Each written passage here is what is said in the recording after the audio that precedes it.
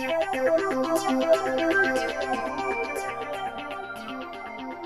this video, I'll show you how to create a Rails API only application and build a couple of REST APIs. Application will be created and run using Docker and Docker Compose. I'll not be going in detail on how to set up Docker. If you have not used Docker for Rails application, I recommend you take a look at my other video, which is Create Rails Application Using Docker, which explains step-by-step process of creating a Rails application using Docker and run as containers. For your reference, I have added the link for that video in the description and a few other links for source code and other references. To start with, I'll need to have the following files created: Docker file, Docker Compose YAML, database YAML, and gem file. And I have those created and bundled as a template, which I use for other applications as well. And it is available on GitHub. And here are the instructions, basically 4-step process that will get you started with a new Rails application created and run as container. Back to the terminal window, go into my projects directory and clone this template and name that as blog API, which is how I'd like to name this application as. Go into the application directory and delete .git folder, which is of no use for us. And the directory now has those 4 key files: Docker file, Docker Compose YAML, gem file, and database YAML. Let's open this up in a code editor and quickly go over these files. Database YAML, which reads DB credentials from the environment variables. Docker Compose YAML, which defines 2 services, one for the DB, which is MySQL, and another one for Rails API, which is going to be built off of the current directory where the Rails application is going to be created. Both of these services take the configuration as environment variables. Docker file, which defines the image for the API application, and it is built from Ruby 2.3.0 and installs dev packages that are necessary to build some of the gems for Rails application and sets up default work directory for the application. Gem file basically includes just the Rails gem, using which when we create a Rails application, which will generate a new gem file and replaces this gem file, and that new gem file will have all the gems that are necessary for the Rails application. Now back to the Docker file again. Notice this defines /Rails app as the work directory for the Rails application. Now we can change this to some meaningful name, something like blog app, blog API, or leave it as is. I'll just leave it as Rails app, which just works. But in the Docker Compose YAML, I'll change the host port where the MySQL and Rails app services be exposed to the host machine. MySQL at 3308 and Rails server at 3002. That is all the change that we needed to make in the template. Back to the terminal, let's go ahead and create the Rails application. Command is Docker Compose run app Rails new in the current directory --force --database is MySQL, skip bundle, and --API. Now the last option --API to indicate that this is an API only application, which would mean that we don't need all the assets and all bunch of things that's needed for a regular web application. Now run the command. Now it has created the Rails application directory structure in the current directory on the host. Take a quick look at the gem file, which is now replaced with a standard Rails application gem file. The config/database YAML needs to be replaced with the one we have from the template. Let's do that.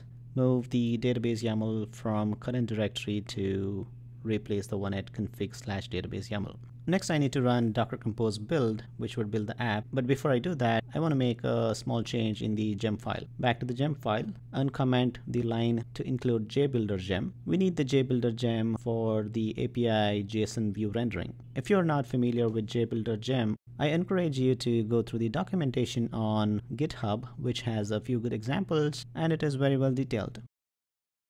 We're all set now. Let's go ahead and run Docker Compose build. The installation of gems might take a couple of minutes to a few minutes, and it is complete now. Quickly take a look at the services running. We have only DB service running. Let's run the application as well. Docker Compose up. Rails is running at port 3000 in the container, and it is available at 3002 on the host. Go to the browser and go to localhost 3002. We have the Rails application running now. Now that we have the Rails application ready, let's go ahead and create some APIs. I'd like to create a set of APIs to manage blog posts. Now, because this is a blog API application, the set of APIs that we're going to create are to create a post, list posts, show post detail, and so on. A standard CRUD. I will use Rails scaffold generator, which helps create the model, migration controller, view, and route configuration all in one command. That is docker compose run app Rails generate scaffold post, the blog post. And I need two fields in the model, a title string and a text body. Execute this command. Now it created a standard migration file, model, route configuration, posts, controller, and it created .json.builder view files instead of a standard HTML, ERB, or HAML. That is because we have jbuilder gem included and it is the default view renderer. A quick look at the controller, which looks no different than a standard controller, but it has some JSON rendering references. Also, the comments for the action methods like index or show has some .json extensions in the URL paths. And by default, the corresponding view files for the actions are .json.jbuilder instead of .html, ERB, or HAML. Let's take a look at the index.json.jbuilder, which is a one-liner which includes a partial underscore post.json.jbuilder. JBuilder DSL makes it really easy to follow and define the JSON structure. Now we'll need to make a few changes to the view files in a bit. Before we make some changes, let's just run the migration and test the APIs. Run the migration. It created posts table in the MySQL running in the other container. Docker compose up again. Rails is running. Back to the browser. Let's access /posts.json. And it is empty as we don't really have any posts created. Let's create a couple of posts using the APIs, using some REST client tool. Make a GET request to localhost 3002/posts API. Now this will be served by the index action of the posts controller, and we have an empty array in the response. Use the post method with the same URL, which should be handled by the create action of the posts controller, and with a JSON body. Now the body will contain the post title and post body. Let's say the title is post space 1 and the body is some content for post 1.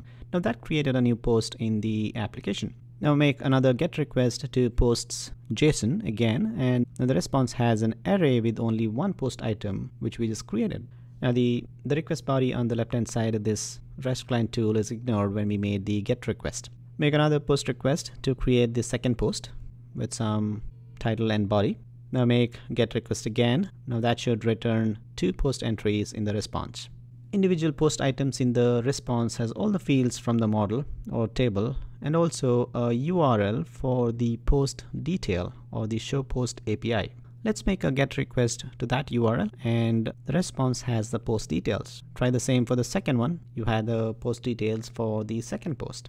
Because we used the Rails scaffold generator, it added all the fields in both the post listing and post detail API. And that is because it is using the partial post.json.jbuilder on index as well as show. Normally, the listing API should contain the basic information of the individual posts or minimum information with a link or a URL to the post detail API. Now let's do that. Go to index.json.jbuilder, comment of the scaffold generated code which renders the same partial for every item. Now I want this view to render an array of post items where each item will include an ID and title and the URL to the show post API. The syntax would be json.array @posts, no difference still here, to post. Let's add the title field, json.title. Now this is the name of the field in the JSON response. The value is post.title. Copy this line. Let's replicate the same thing for ID. Go back to the REST client and reload the posts API, and the response now has a list of posts where each post has an ID and title. Let's add the URL as another field, which is basically the URL to the corresponding post detail API. json.url, the name of the field.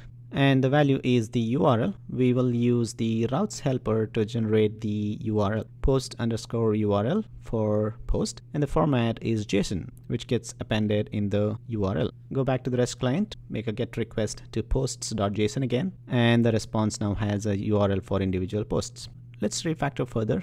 index.json.jbuilder. Instead of explicitly adding individual fields, we can use jbuilder's json.extract method to add the fields with the values from the model without any formatting. Reload the API, nothing changed but the shorter syntax for the index view code. Let's say I want to add the created@ field with a different format than what post.created@ method would return.